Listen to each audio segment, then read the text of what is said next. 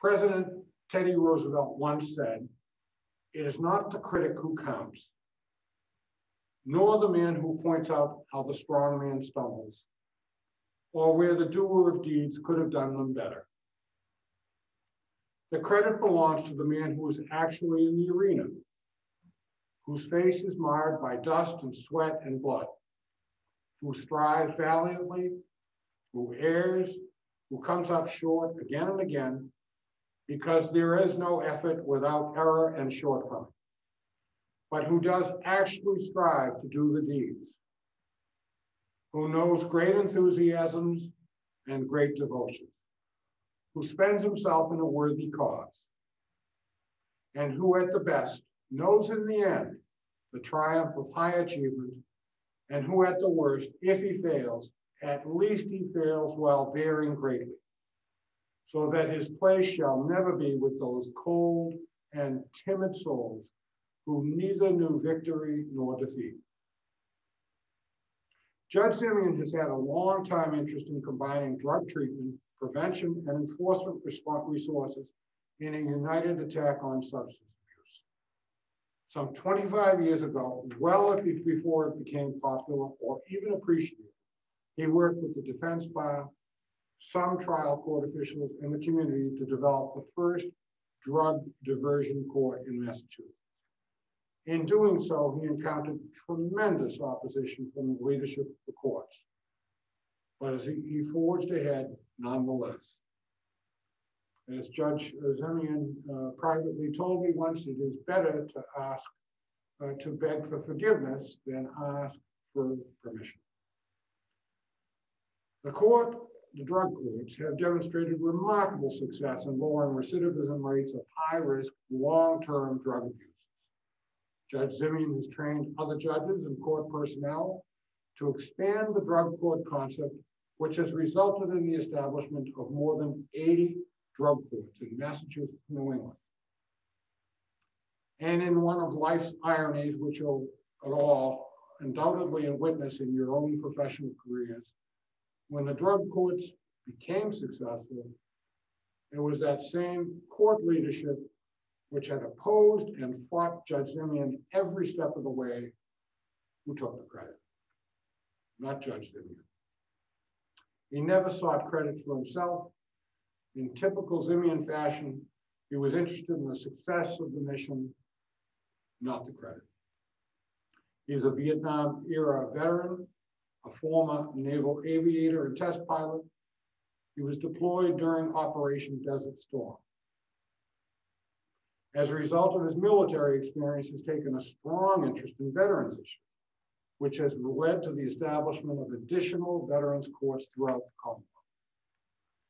Judge Ziemian is a founding member of the National Association of Drug Court Professionals. And ultimately, he and the South Boston District Court Drug Court were recognized nationally in the HBO Emmy-winning documentary entitled Addiction. And in the end, he was inducted into the prestigious National Association of Drug Court Professionals Hall of Fame. Thus, today we have as our guest speaker the very same person who President Roosevelt was referring to 110 years ago in a speech entitled The Man in the Arena. Please welcome Judge Robert Ziemian. Thank you, Dennis. I really appreciate that.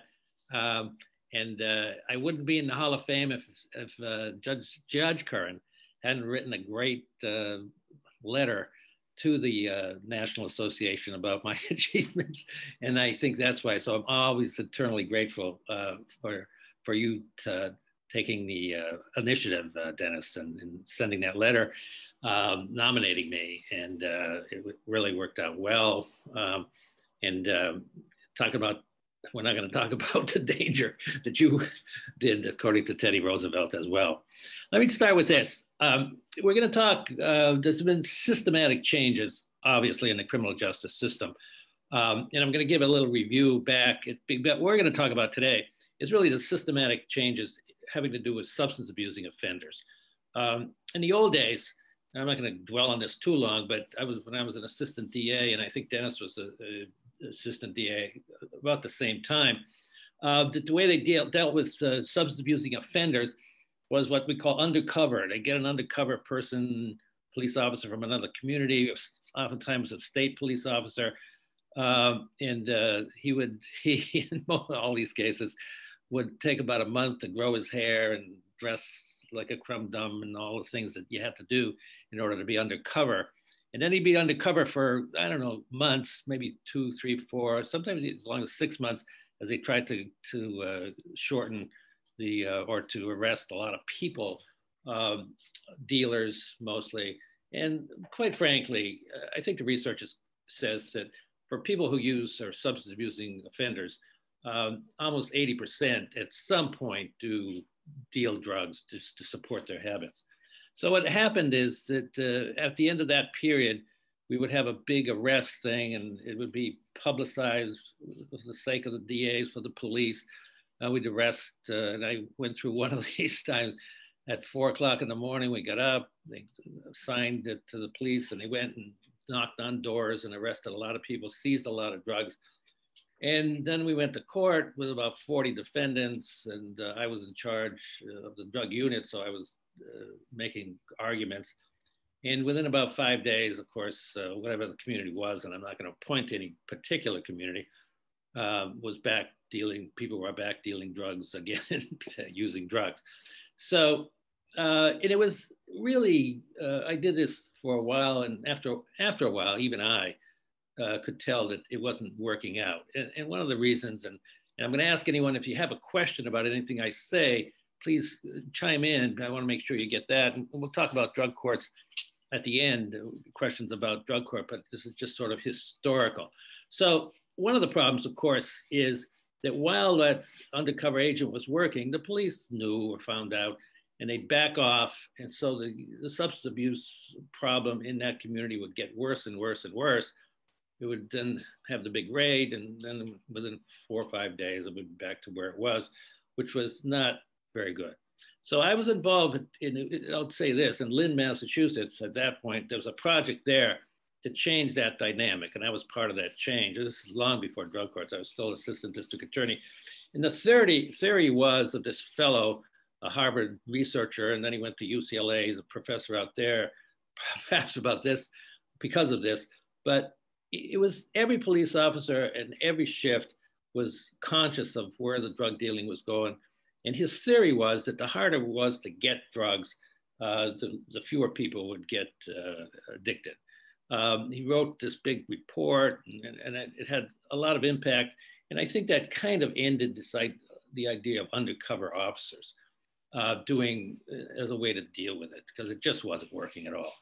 Now, at the beginning of drug courts, I'm going to get to that in a minute, after I became a judge, and Dennis already talked about this, but I realized quickly that the criminal justice system was not dealing effectively with substance abusing defendants very well. We tried various things. I can remember giving people chances over and over again, but the problem was that there was a lack of communication between the judiciary and the district attorney's office and the treatment professionals. A typical kind of sentence was like 2 years in the House of Correction. I'm just using an example, suspended for 2 years with treatment. And then so many of them failed, especially high risk, high need. And now we're going to talk about high risk, high need as we go along. But drug courts are best for high need offenders. And I'm not talking, we have diversion programs now, and they work pretty well. The police divert people, first offenders. But the research shows that the first offenders should not even just get their case dismissed on court costs or whatever, because if you put them into treatment with higher risk people, they tend to become higher risk individuals. So the diversion programs that are here in Massachusetts and with the police, I think are working pretty well. But the big moment, perhaps for me, came when I had someone, and we had a report from the treatment professional, and it was like, what's today, the 10th, 8th of December, and the report was Joe, whatever his name was, tested positive on, let me just pick a date, on December 1st. And that was the treatment. And I thought about it and I said, well, what does that mean? Well, it meant that this person was having problems. I found out later as I started to investigate this. But they didn't want him to have to go to jail. They just wanted some sort of threat in the court system. And this is how we work in drug courts. We'll talk about the threats and distal and immediate sanctions and rewards and all that as we go along. But I didn't know about any of that back then. But I investigated what happened was, and the treatment person finally admitted this person was having problems, was testing positive all along, and they were trying to get him back on board, but they didn't want him to go to jail. So they didn't lie to us. They just didn't tell us the entire truth. And so what the big thing was, when I learned that they weren't being, because they didn't trust us. They didn't trust what the court was doing. We were sending people to jail when they failed. And when we talk about drug courts, I'll get to that type of treatment, why that was so important, the change that came about. Now, we have in Massachusetts what's called Mass General Laws 123, Section 35. And the standard there is, if I've used it, and a lot of judges have used it, if you're a substance abusing person or an addict, danger to yourself or others, and there's no less restrictive place to go, then you can commit people. It used to be for 30 days, now it's 90 days. But it's not committed for all that time. They put you in detox, and usually around 17 days, they're looking for a treatment perspective, what you need, and people go off to treatment. The problem that always arises is, and we find this out later as we go along, that the people who go into treatment, especially high risk, high need people, and is that they're really faking it for like the first 60 to 90 days. Somewhere between 60 and 90 days, they have to come to terms with being truthful and changing the way they think, the way they act, all the things that go into recovery. But during those 60 days, they might be substance free, who knows, but they're not really doing what's required. And this is where the difference in drug courts comes about. Now, as I said, we weren't very successful. I learned that the treatment people were not telling us the entire truth because they didn't trust us. And so back about back before most of you were born probably, they started a drug court in Miami Beach, and the fellow, he was an ex-cop, and I had the pleasure of going down and taking a look at it. And I still remember, this is my change in beginning. I talked to him in his lobby. We walked down to the courtroom, put on his robe, and he started to, for the first time I saw defendants actually have respond to what the judge said without the coaching from defense counsel. And I'm not blaming defense counsel, but the rote kind of stuff that they would say, that they were required to say when the judge asked them questions, was totally different than his response about how did you do this week? What were you doing? What were the problems? For the first time, I saw defendants kind of respond, especially substance abusing offenders. And that was kind of a change for me. And then finally came the big change because they marched a bunch of people in Miami. They just have one courthouse. And so there were a lot of people who got arrested the day before, substance abusing people, and they were in his courtroom sitting behind me in the dock. So I looked over and there were probably 12 to 15 people. And then he's required to give them a colloquy, and he gave them the full colloquy about right to counsel, all the things that we're entitled to, and rightly so. I'm not arguing with that. But then he said at the end of all of that in his colloquy, he says, "Now, if any of you want to avail yourself of all of that garbage," he said, "you go down the hall to another session because you don't get that in here." And so I sat up straight and I said, "Wow, this is really amazing." And to his credit, and to all the credit of people there, and some of you, again, being so young, good luck. I mean, great, I think. But Hillary Rodham Clinton's brother was a defense counsel, and the assistant DA later became attorney general when Clinton was the president. So it had a lot of interesting people. And so at any rate, I come back and we start talking about establishing a drug court here in Massachusetts. And it took a while. There was a lot of resistance. I'm not blaming anyone. My strategy along the way was, if someone, judges, other people, were not interested in drug court because they said it was beyond the bounds of what judges should do, they shouldn't do. And I just said, okay, you're not going to be a drug court judge. And I did, and I tried not to be judgmental about all that. But anyway, we started the first drug court in Massachusetts, and I give great credit to Mayor Menino. He didn't know me from Adam, but he was interested in the project, and he put in a treatment center, the River Street Project in Massachusetts, in Boston, Massachusetts. He made a courtroom, gave us a courtroom. He used money, city money, kind of courtroom, and a bunch of offices for treatment meetings and all the things that you need to do this. And it ended up with 4 courts sent people there, and they were West Roxbury, South Boston, Roxbury, and one other, Dorchester. Back then, we talked about high risk, high need kinds of people, and we weren't, we didn't have the research about it. But when we got the research for drug courts, it turned out, and a good friend of mine, I've learned, Doug Marlowe is the fellow who does most of the research. And drug courts the research done on drug courts is more than all other criminal justice programs combined. And in the early 2000s, and I was a founding member of the National and of the New England Association, we talked about those kinds of things, about where we were headed and the idea of changing. And we did have peer-reviewed research in the early 2000s that showed vast differences for high risk, high need. So the focus now has become high need, high risk people. But the problem is, maybe I'll ask any of you, what do you think the problem is? If you're doing the project in new drug courts, low risk people do better than high risk people almost always.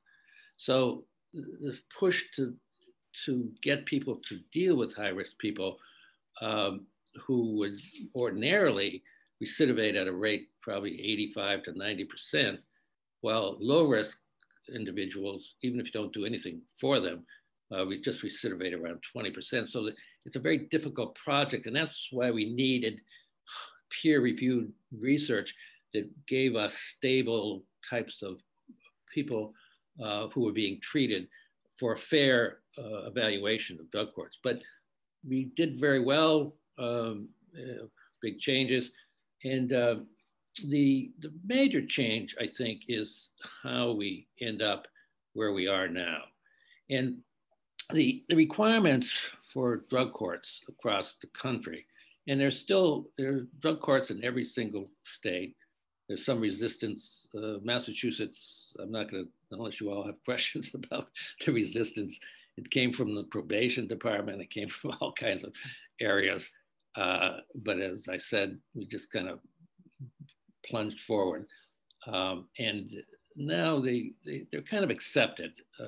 I think, I'm not going to get political here, but Joe Biden, there was an article in the Boston Globe that he said he created drug courts. Well, he didn't create drug courts. He didn't even know about drug courts back when they were being created back in the 1990s. But the response from both sides of the aisle, from Republicans and Democrats, in favor of drug courts is immense.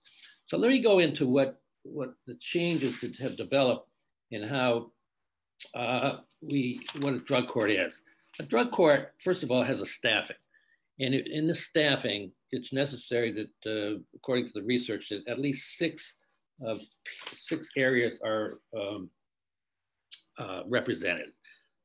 Judges, and they tried it, some judges refused to do it, even though they were drug court judges. And the research showed that there was no impact whatsoever if the judge was not at the staffing. So at the staffing, you have the judge, you obviously have the clerk's office, the prosecutor, defense counsel, treatment, and probation. Those are the requirements. And every single person is discussed. Some who are doing well, just takes a few minutes, but the people who are doing poorly, I don't know if you saw Dennis, did they see that video? Did they see the video about of addiction? No. Oh, addiction, yeah. But it shows the disputes that would arise. Now, some drug courts and the add-on people, first of all, getting police involved is terrific because they can tell you what's going on in the community, where this person should not hang out, those sorts of things. Then you have peer groups, starting the people who, this is especially true in the Veterans Court, where they have peer people talk to veterans, and that's become very popular. American Society for Addiction Medicine, I had for a while, I reviewed some drug courts that had physicians talking as part of what went on and gave their position as ASAM people. When we talk about the low risk versus high risk, I said it's difficult sometimes to make those decisions. And I found out in the first drug court that one of the people who was a probation officer would come out and say, well, I don't think this person is probation material.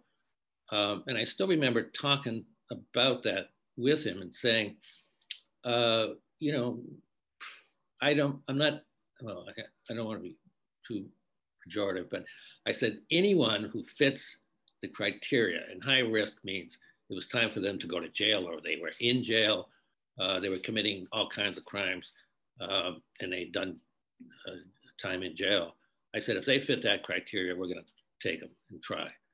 I had a fight with the Bureau of Substance Abuse nationally when we got a grant in one of the courts, because they said no one could get into drug court who was a violent offender. And violent offender, assault and battery on a police officer was enough. And oftentimes that would happen. So I still remember, this is where we talk about not asking for permission. I had drug court, we did drug court, and the people who were, quote, could qualify as non-violent, we recorded, but we had all the violent people also at the same drug court, but we didn't list them as being drug court clients, and we started calling them clients at that time. So the things that changed was that we took anyone, and also I learned, and this is where it comes in, we talk about proximal and distal factors. And proximal for high-risk offenders, this is a learning process for me, they continued to use, and that was called a distal goal, drug-free. The proximal goal is to at least show up for treatment, even though, as I said earlier, the 60 to 90-day time, we're just kind of faking it. But at least if they kept showing up. And I had a couple of, and then the distal goal probably is to become drug-free. In the punishments, and it used to be if you got a 2-year sentence, suspended for 2 years, and you kept, come back violations because you were using or you got a new offense, you'd end up doing the 2 years. And I will give credit, though, to the sheriff back then. They had a program, and I would take people who completed their program in the House of Correction. It was a tough TC, therapeutic community, that was funded. And if they completed the TC and they passed the hair test that shows they were drug-free for 90 days, I think was what they did drug court, I would reverse the decision of their being found in violation and let them out and put them back on probation and start. And the distal and proximal goals and the distal and proximal kind of punishments is something we all had to learn, and it's difficult sometimes for judges because the research shows that if someone is doing okay in a program, whatever, and they're failing, that they, if they fail enough that you say, okay, I used a day in the doc program, I'd lock them up for the day and then let them out at the end of the day. But the problem was a lot of treatment. If they didn't show up, then they lost their bed in the treatment facility. So we tried doing that. And then we convinced treatment people to hold their bed open for a couple of days. And the goal of drug court, obviously, is to get people clean and sober. And we've changed the name from the New England Association of Drug Court Professionals to the organization is now called Recovery Courts. And it came from my meeting with graduates from years back, and they're talking about what was important and what they learned. So we've also include now things that always the same, but added things to talk about long-term recovery because that's what's important for them down the road. And I've met people who were in drug court and are very successful. And I'm very proud of those people and how well they're doing.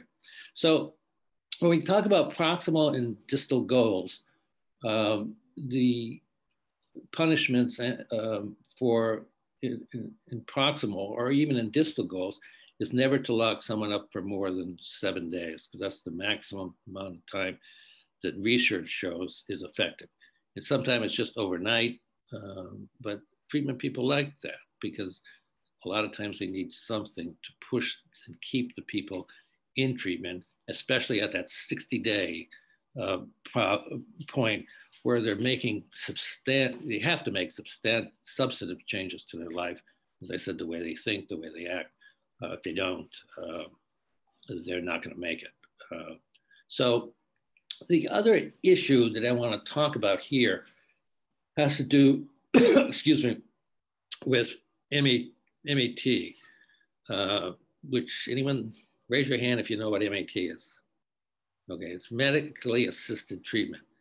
Now for opiates, we all know about methadone, but there's also buprenorphine and another, the Vivitrol is the third one. And I still remember when I started drug court, one of the things that we talked about, and Massachusetts is a leader. I'm really proud of that. I'm gone, I'm retired. But in applying MAT in the houses of corrections, and the first time I came into this was when we had women in one of the drug courts I was sitting in, when they would get arrested, they got arrested. And if they were pregnant, they would put them on methadone. And I still remember when if they were drug court people, we'd get them out soon as they got stable, and we'd bring them back. And everyone on the drug court team told me that back then that we couldn't take anyone who was getting methadone. And that methadone was the only thing they gave in the houses of correction if they were pregnant. And I overruled, judges can overrule my team. And we started taking people. And then they said they had to be separated. I didn't separate them out. And because in drug court, if you want to get the word out, the word gets out to all the defendants in drug court within minutes. It seems they all know. They have a way of everyone's communicating about what's going on. And so we had women on methadone, and they seemed to work out as well. So I've always been a fan of that, and it's controversial. The Vivitrol is non-opiate based, and the opiates are what's most prevalent in the Northeast. And so that's why we use it. Methamphetamines is making a way into the Northeast. But the problem with methamphetamines for the people who use it is the labs to make it. It's a horrible smell. We don't have a lot of open space as they do probably in the Midwest. So we're still one of the few places that methamphetamine hasn't made a big push.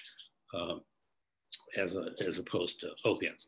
So what has arisen, and I don't want to dwell on this for too long, but the sheriff of Middlesex County has been a leader in doing this, but other sheriffs are doing it. There's some case law now that says if someone is on a medically assisted treatment, that, as I said, is either methadone, buprenorphine, or Vivitrol, that they have to continue the jail or the house of correction or place of detention has to continue that, which I'm kind of glad of, because otherwise they go through detox, which is a horrible experience. Well, I haven't experienced it, but I've seen people going through detox, and it's really difficult. So what has happened is that methadone and buprenorphine are somewhat problematic. And the reason they're problematic is that they are opiate-based. There's no question about that. They're agonists, and they block the receptor sites with either methadone or buprenorphine. And the problem, of course, is that in jails, smuggling in other things, mind-changing, and combining that with buprenorphine or methadone is problematic. And for that reason, so many of the sheriffs and across the country use Vivitrol, because Vivitrol is non-opiate based as opposed to the other two. But the problem with Vivitrol is when people start to use it for a while, they become confident enough and they don't have to go through withdrawal, so they stop taking it. And then they're in the danger zone again. Well, buprenorphine and methadone, people continue on it because they don't want to go through, and I wouldn't want to go through detox myself. So what we're doing, and I'm going to give you a few more factors having to do with drug cuts, and then we'll try to open it up for questions or comments. The major thing important about drug courts is ballot testing. And this means 2 or 3 times a week. 3 times a week if they know it's coming. I can remember defendants telling me who were working, a lot of them worked in restaurants as they went along, and they would make a call at 4 o'clock in the afternoon to see if they were going to be tested the next day. If they weren't going to be tested, they had a chance to use. If they were going to be tested and they were using, they would take gallons and gallons of water and try to use that as a way so that it would meet the minimum requirements of testing. I don't understand all that. I'm not real good at that, but I had to laugh when they told me that story. So 2 times a week if it's done that way, 3 times a week if it's done like Monday, Wednesday, and Friday, which oftentimes is done that way. Most drug courts have stages. People after the arrest, in the first stage usually appear almost weekly. They have to appear weekly, and then it decreases to like every 2 weeks in second stage, but never more than twice a month to appear throughout drug court. Mm-hmm. So sometimes drug court people, if they get a job, but they have to be truthful. And if I go back just for a minute to the proximal and distal goals and proximal and distal rebukes, if I can use that word, one of the major things proximally is showing up, and then the next proximal goal is to be honest. So for people who appear in drug court, if they have to be tested, they come in, if they miss a test, obviously that's problematic, but if they're going to be tested, and before they're tested, if they're truthful and say I've used, then the punishment is much less, because truthfulness is what we're looking for next to, that's a real proximal goal, and it's a goal throughout drug court. And I think when I talk to graduates, they talk about becoming truthful was one of the major changes, the major change, if you will, in their lives. They were truthful about their use, about being addicts. And as most of you know, some of our public officials are, people would see them I don't think it's a secret, but the mayor of Boston is in recovery for a lot of years. And I give him credit for that. And some of my people go to his AA meetings, and he's there. It's very helpful. All this truth, if I could say truthfulness, as being the major goal. The stages end, and then in the drug courts I was in, we had 4 stages. It takes at least a minimum of a year, 18 months sometimes. And one of the problems in drug court, if we could go longer, but we're so overwhelmed in the criminal justice system and in the court system that, to get someone off probation is very helpful to the probation department. So we do that. And one of the things I changed in the drug courts near the end, before I had to retire, was we had a 3-month period where they didn't show up at all. And then they would have to come back and tell us how things were going and get a hair test. And the hair test tests for 3 months. And they would get tested, but and that was part of the idea of recovery courts, that long-term recovery, they wouldn't have to come in court and talk to the judge in any way. Now, rewards and sanctions, I've talked about that. We've learned so much about rewards and sanctions in the criminal justice community, about that 7 days. Don't incarcerate people for more than 7 days. Incarceration should be the last thing that we try to do.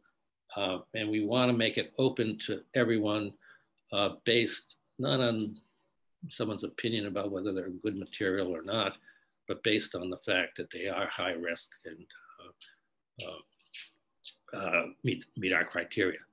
And the final thing I want to talk about, and it's a big point for me, and not too many courts do this, but to me, every drug court should be a reentry court. They talk about them as reentry, and it means they come out of jail. And Massachusetts is a real leader in having treatment behind the walls and giving MAT behind the walls, and then when they get out, almost immediate treatment place for them to go within the first 48 hours, because it's within the first 72 hours of people being released where the death rate is so high for people who are addicted, because how do they celebrate? Because they start using drugs again, unfortunately, too many times. So when I say reentry, some people, I use this example, for someone who is a substance abuser, breaks into a house, thinks no one's there. It turns out they're young children, 12 years old, there, and he's got a long record. Well, I admit that person has to go to jail just because the public demands it. But if you get them short, I lecture all the time to judges, shorten the sentence, time in, lengthen the time on probation if you can, and make it conditional that they go to drug court. And for success for these high-risk people, the peer-reviewed research shows drug courts are very successful compared to other types of reaction of the court system. So, questions, comments, anyone? Where are we in time? What time is it? Anyone? Oh, yes, ma'am. Did you raise your hand in the back? Go ahead. Yeah, because I think the mic won't take you. Come on up, Mary Angela.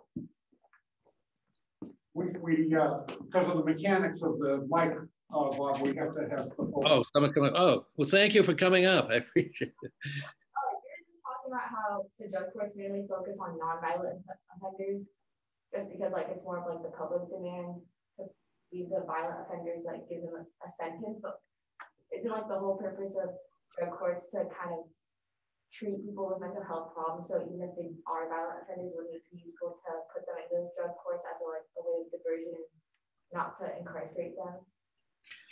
Okay, I think, I know everyone's wearing masks, but I think what we're talking about, or what your question has to do with violent offenders versus non-violent offenders.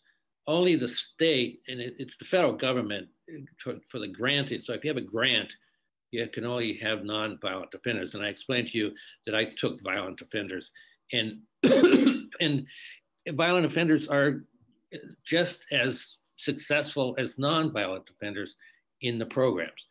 And when you talk about violence, so much of violence connected to drug use has to do with domestic violence too. So we're very sensitive to that. In the drug, the anti-domestic violence people have a voice, and they should have a voice. And sometimes, for the good of that person, for the good of the victim, that person should spend some time in jail, and they feel it helps the community view of drug courts if people have to go to jail for a period of time. But then I go to that thing about reentry, get treatment behind the walls, offer MAT to them, which medically assisted treatment, or whatever is best for them before they get out, and then decrease the time. And usually people don't have a problem with like decreasing it from 2 years to like 3 months or 6 months, and make the other part of the 2-year sentence suspended with probation and treatment in drug court.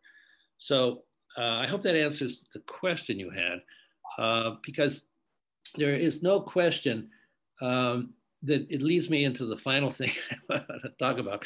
There is a danger. I don't know if you all know, but in the I'm not trying to be political again, but I use the term progressive movement about decriminalizing everything.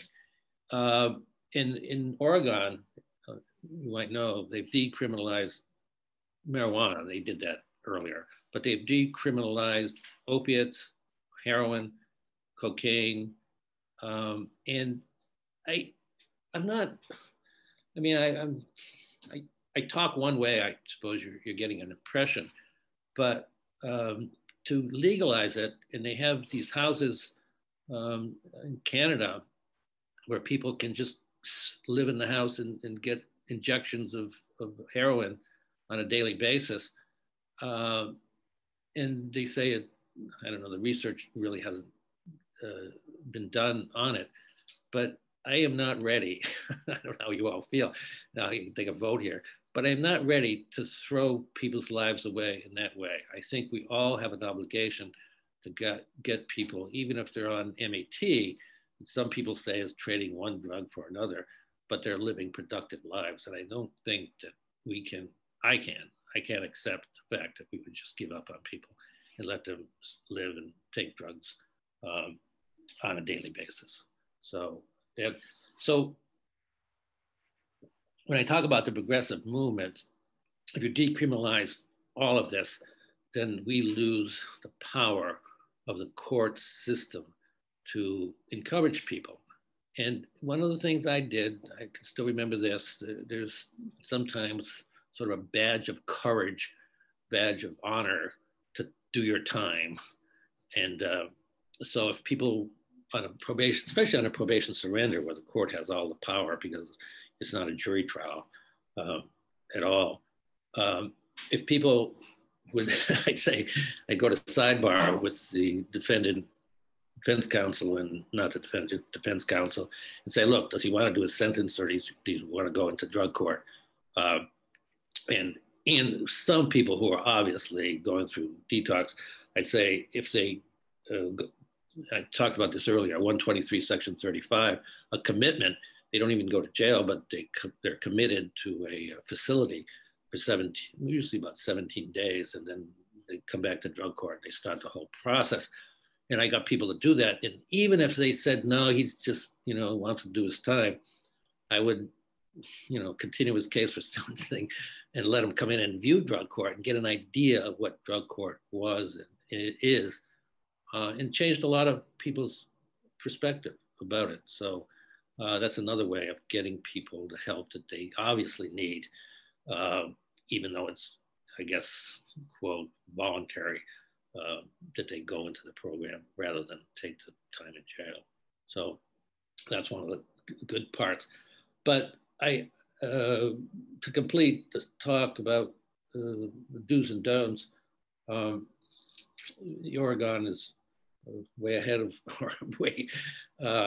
If you legalize all drugs, I just think it's the death knell for drug courts and the courts being able in a sophisticated substance abuse, or I mean, sophisticated peer-reviewed way of getting people off drugs or living with methadone, buprenorphine, or Vivitrol as a way of a substitute to do that. So I hope that answers the question. I appreciate the question because it helped me get to that point where I think that that is a danger for drug courts across the state. I will say this too. Anyone else have a question online or anything? A couple other things I can say. Drug courts started off as adult drug courts. It's now not changed, but we have juvenile courts, we have family courts, we have veterans courts, and the most successful are adult drug courts. I think because people make decisions, and the people who graduate talk about, they look back on their lives and they're in their late 20s, 30s, sometimes 40s, and they want to change. Juvenile drug courts don't do as well. Peer-reviewed research shows that it doesn't do as well. And amazingly, family courts, or what we call in Massachusetts probate courts, do almost as well. That would be more research, because in probate court, you have, and I was one of the people that talked about the concept of one defendant or one problem and one judge, and having a judge have, first of all, the male, usually the male, I'm not trying to pick on males, but that's the drug user. He's probably committed lots of crimes, might be domestic violence, and the children, or the whole case is in probate court, family court, and the kids, they're trying to get programs for the children, and they might be in juvenile court. So my suggestion got turned down, of course, by the chief justices of the trial court of each department. We have 8 departments in Massachusetts. Would have one judge be the probate judge to handle as one problem, one family problem, and have power, the criminal power to keep the fellow, I'm using that example, could be a female, in drug court and accepting drug court and doing well, hopefully. But then the children in probate court, the family court part, sometimes the women, and oftentimes people are more willing in probate court. That's, I think, why probate court does so well, seemingly almost as well as adult drug court, because losing their children oftentimes is a real problem for a lot of people, or losing visitations and all that. So there's a lot of coercion. And I'll be honest, we coerce people, obviously, to at the beginning, especially. The other court, Veterans Court, receives a lot of support from legislators and from elected officials, because it's Veterans Court. I'm a veteran, so I'm not arguing about that. But the problem with Veterans Court, and I did a lot of analysis of veterans courts across the country, they get a lot of their treatment through the VA. And the problem with the VA, and they're changing, I will say that they've changed, is that they took, placed people who were low risk, and the court takes low risk, high risk people, they just take veterans, which is somewhat problematic for me, because I think they should be doing high risk people. But they put low risk and high risk people, the VA does, in treatment groupings together. And for low risk people, as I've said earlier, you can't put low risk people with high risk people in the treatment, because they tend to become higher risk. And so, but they're changing. The VA has come around a little. I see it when I've done these evaluations more recently, that they are separating and running project ahead of time about whether this is a high risk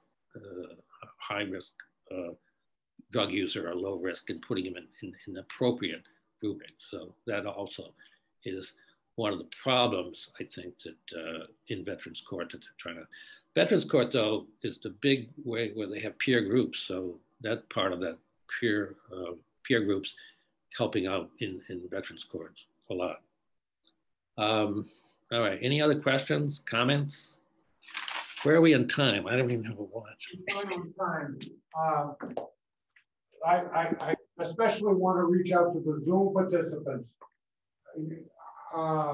Harley, any questions from you from Taiwan? Taiwan. Yeah. Brett, yes, please, any. Oh, no, I don't have a question. Thank you, though. Any other questions from Zoom participants specifically? Because I have three. Right. Oh, who has a question? Anybody have a question? No, that was me commenting. I'm sorry. Oh, that's fine. Question one, what percentage of criminal defendants in your experience are serious drug abusers? Question one. Question two, what is the single most reliable drug test to determine whether somebody is using? And three, what are the most dangerous drugs out there right now? Okay, I think that the research is pretty set that between 60 to 70% of people who are arrested are substance abusers who commit other crimes. I'm not talking about just being. I think we've decriminalized in effect, not decriminalized, but people who are just arrested for possession, even though, as I said, most people who do possess drugs eventually end up distributing. That I remember the district attorney of Suffolk County, that's where Boston is, talking about if anyone, any defense counsel could point to a person who's in jail for either distribution, lower end distribution, and or possession in jail, he would take care of it and get them out of jail. So I think we changed that kind of dynamic, but it is true that between 60, I said 70, maybe 75% of people who commit other crimes, and I'm talking about breaking and entering, assaults, all that kind of crimes, have a substance abuse problem. So that's question one. The second question having to do with what is the best test, I don't know. They come up with better and better tests. And we, in our association, we've got some, in this day and age, it's a tough day and age, and especially not in cities, but getting people in to get tested. They have new devices. And I was just on a conference call, and I forget the name of the company, but they can do wonders for testing on the spot, seemingly. And I don't understand the science of it at all, but they have devices now, and we talked about doing it, especially in family court for kids and things, to make sure they don't go to bad areas, that they know where they are, and testing them remotely. So I think that the remote test done with devices is the most practical way that we're going to test it. It won't be urine testing done. The devices are too sophisticated, much more sophisticated, if I could use that, and better, because they can do it remotely. And what was the thing? Oh, go ahead. Was hair sampling the gold standard at one time? Yeah, the hair test was my gold standard because it helped me long-term get people, as I said, that last 90 days without any supervision, and they would come back, and if they passed the hair test for 90 days, I felt great, and I think that they were on their way to success. And it also true for when we were doing initially treatment for reentry. If they could show, if they had a longer sentence, if they could show that they were 90 days drug-free because of the program they were doing in the houses of correction or in jails or detention centers or in state prison, then that was my idea of changing their sentence, even though that was I'm not sure the legality of it, but I did it. I would revise and revoke their sentence because they had been clean for 90 days. And that was my gold standard back then. Because the urine tests, you have to do them on a weekly basis, as I said, 2 or 3 times a week. So that's why. And the hair sample, the drugs stay in the hair strand for up to 90 to 120 days. Is that right? Yeah, up to 90 days. It was 90 days. And even if they were bald, we could get hair some other way. And the last is the most dangerous drugs that are up in the street now. Well, I think the most dangerous is methamphetamine is just beyond control. And fentanyl. Fentanyl, well, let me just say, I'll get to fentanyl in a minute, but we don't have that in Massachusetts as much as other parts of the country.